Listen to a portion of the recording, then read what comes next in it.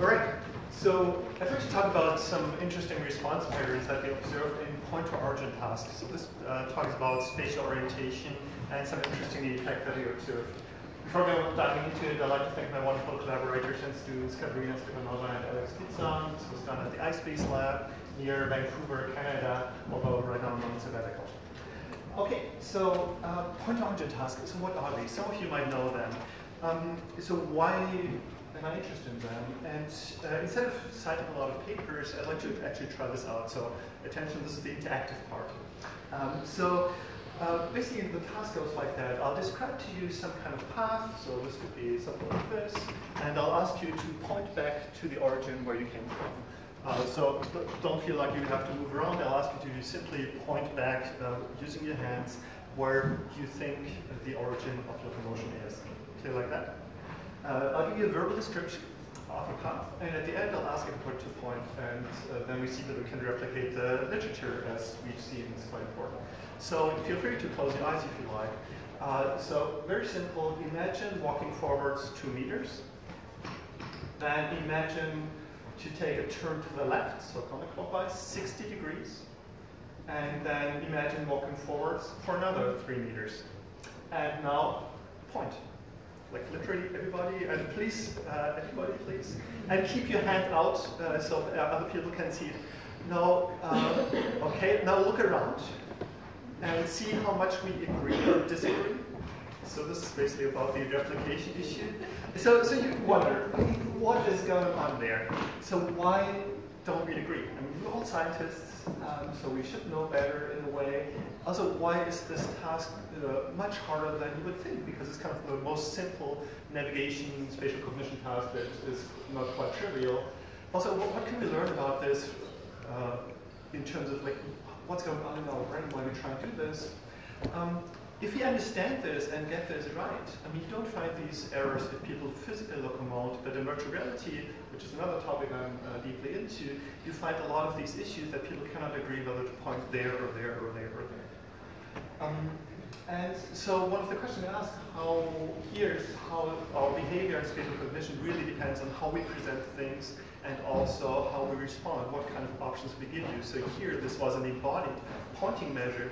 Is it easier if you just ask you to verbally respond because you're not tied to your body as much? You have more freedom in your mind than your body in a way. So here's kind of what's going on. So this is kind of a task using a similar setup. I've got the length a bit off. But basically, everybody was supposed to point to their left. That would have been the correct response. However, what we observed a lot is that people point to the opposite way, so left-right hemisphere errors. Up to 100% do that sometimes, so some of you did. That's totally okay, even though this wasn't exactly what we asked you to do. So you wonder, like, what's going on? Why do people do these seemingly bizarre errors? And here's the kind of prevailing opinion, what might have happened. So in people's minds, when they imagine this path, this is kind of what they seem to be doing. So it's almost like they update the path, but not the orientation. So they kind of point back to here, whereas this would be the proper response. So somehow it's really hard to update these terms without physically performing them. And there's lots of interesting research on that and trying to use this. So if people point back, in a way it makes sense.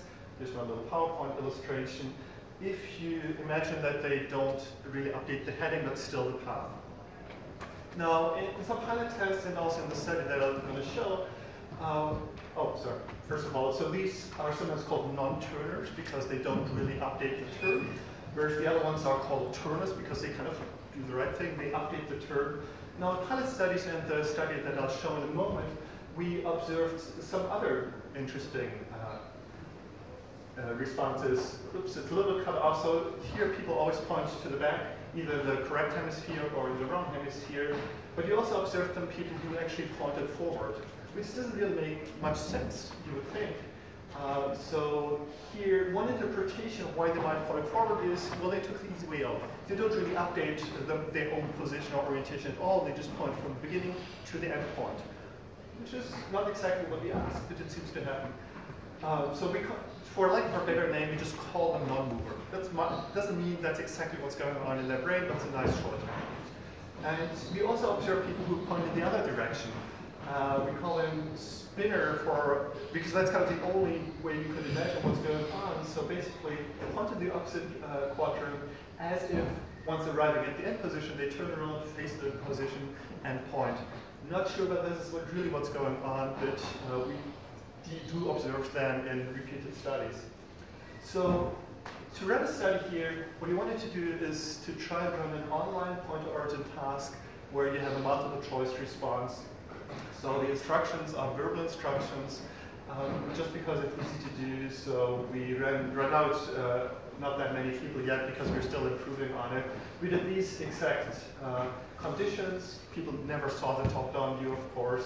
So left or right, different turning angles. And we wanted to compare two different response times. One was a verbal response time, so simply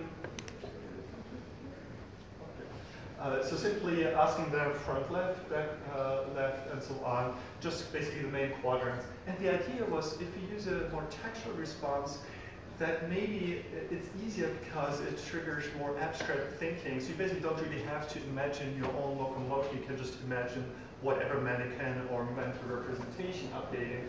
So we figured there might be a lower reference frame conflict between your own physical representation and the response you are asked to do. And then we compared this with a more pictogram response because it's online, so we couldn't really ask them to physically turn and point and so on. So this is kind of the best we could come up with easily. So it's a top-down representation. And the idea was, well, maybe this triggers a little bit more embodied response times. And what we know from the embodied response times is that there's a larger reference frame conflict between your physical orientation, you still know you're facing this direction, and the to-be-imagined orientation. And what that leads to, just like now for some people, here's errors. So people fail to update the heading or do some other interesting errors. So we would observe fewer correct or turner responses here. Lots of prior work. One that I'd like to mention specifically, I think Marius might be in the other room over there in the spatial cognition session, but this is one of the examples. So there they had similar verbal instructions in the embodied response mode. They literally asked people to just produce the term that they need to do, so very embodied response.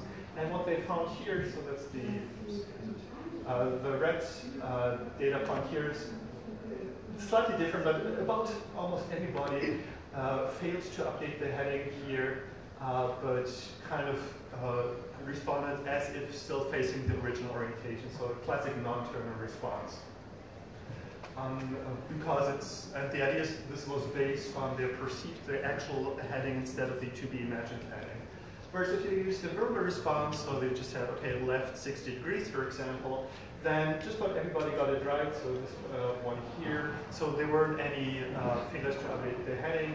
So the idea was then, for our study, the prediction is, okay, if you use just text as a response, like this one here, then people should do fairly well. We should all have these kind of turner responses that properly update and then response based off this kind of imagined or cognitive heading, because there's a little reference frame conflict with the body.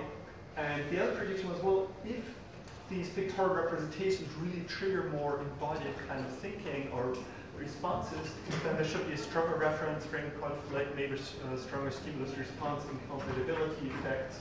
And so we should have less turtles, so less correct responses and more failures to update the heading or some kind of other strategies. Okay, so what did we find? So here's again the comparison for the verbal response. We expected a lot of turners, and in our study, we didn't quite find that. So we still found, oops, oh, wait.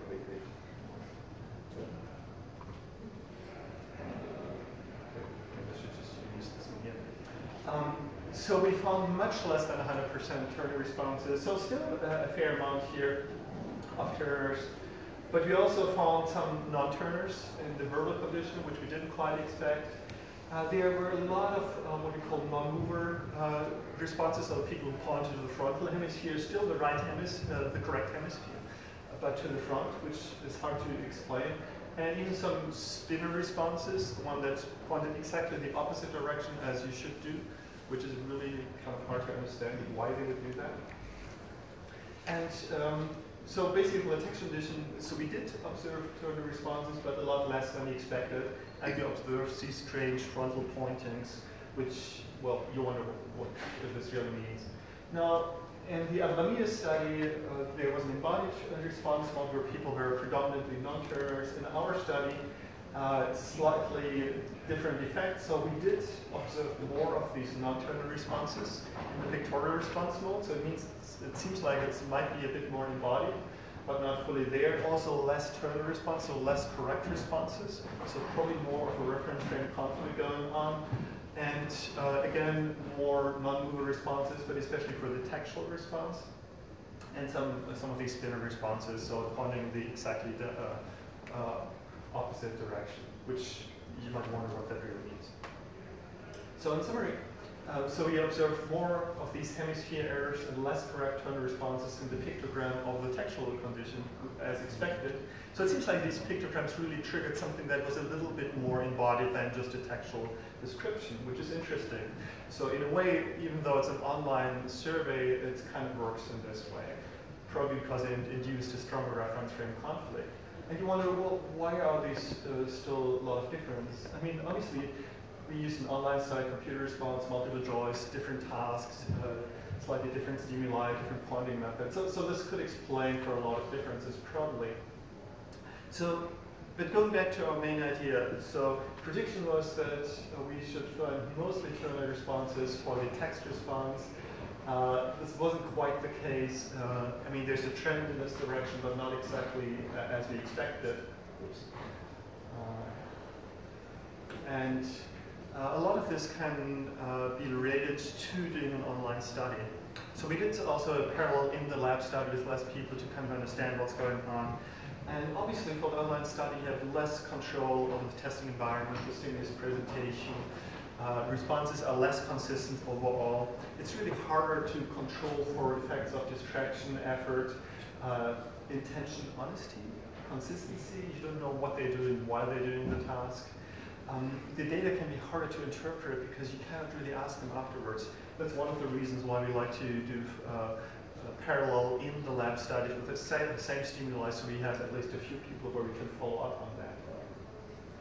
Also, you might wonder, I mean, given that it's an online study, maybe what is really going on is that people don't put as much effort in it. It's clearly harder to imagine self-updating than to just do point from the origin to, so basically this task is probably the hardest mentally because you really have to update your orientation and position. So maybe they just opted for the simpler response because they can. Nobody controls them, and it's an online study. They are not really that responsible. So that could be kind of a bias by switching from in-lab to online. So here's the second prediction, basically, where we said, okay, if the pictorial stimulus is more embodied, or there's a stronger reference frame conflict than textual responses, we should have less correct responses and more failures to update, which is exactly the direction of the effect that we observed. So less correct responses, more non-turner failures to update, as predicted by an increased reference frame conflict, even though this is all online. So it's not really embodied, but it triggers some of the same processes. What's really surprising is how many of these non-mover and anterior pointings we observed here. So as I mentioned, this could really be related to the demand characteristics of the online survey, where there's really no control. They can do whatever they want, and nobody's going to check up on them. So in sum, we did observe all these kind of different strategies, and there's a lot of open questions, like what really happens.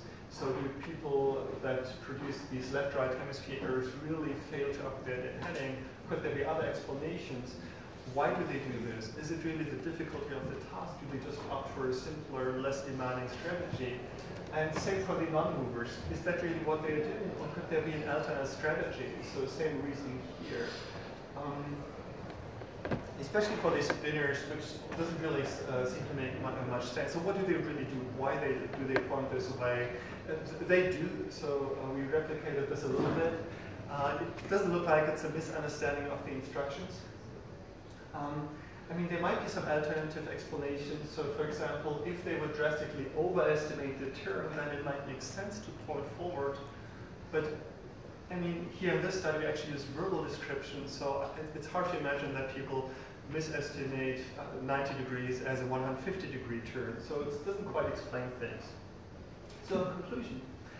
So clearly these pictorial stimuli or response modes actually yield more non-terms and failures to update heading than the textual response as predicted. We did find these 4 different response types. And where we want to go with that is really to use these kind of tasks and see, okay, can we elicit specific response patterns? For example, by varying different stimuli, switching from verbal to visual, virtual reality, we tried a lot of that, multisensory, until we find something that replicates a real-world performance where everybody's a turner. How much does it really depend on the instruction, the response form, these kind of things? Running parallel studies to these online studies. And in terms of applied perspective, what we like to do is use these kind of fairly simple or seemingly simple ideas and paradigms as a test bed for improving virtual reality telepresence interfaces, where often enough you just have the visual image of the drone flying, the robot over there, remote vacation, video conferencing. And what we really like is to be, for people to have this kind of embodied sensation where they are while we simulate some motions. And if we would get there, then this might also argue that our results will transfer from the lab into the real world, which is a big issue in a lot of psychology and other experiments, of course. All right, that's it. Thanks for your